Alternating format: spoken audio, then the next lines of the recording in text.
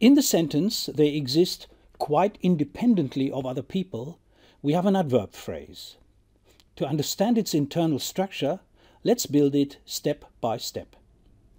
Clearly, quite is a degree adverb which modifies the adverb independently. So the head is the adverb and we get an adverb phrase. But what happens if we add the prepositional phrase of other people, whose internal structure doesn't matter here and can thus be presented as a triangle? Which node is the prepositional phrase's mother node? Clearly, the prepositional phrase must form a constituent with independently.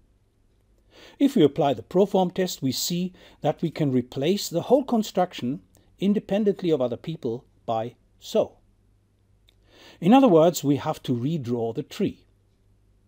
Here is the categorical analysis again, and now the expanded phrasal analysis. As a result, we now have two adverb phrases, the highest one with a degree adverb as a modifier, and the internal one with a head and an optional extension. And as suggested by Chomsky in 1970, we refer to the internal one as adverb bar, which today is more conveniently spelled as adverb with an apostrophe.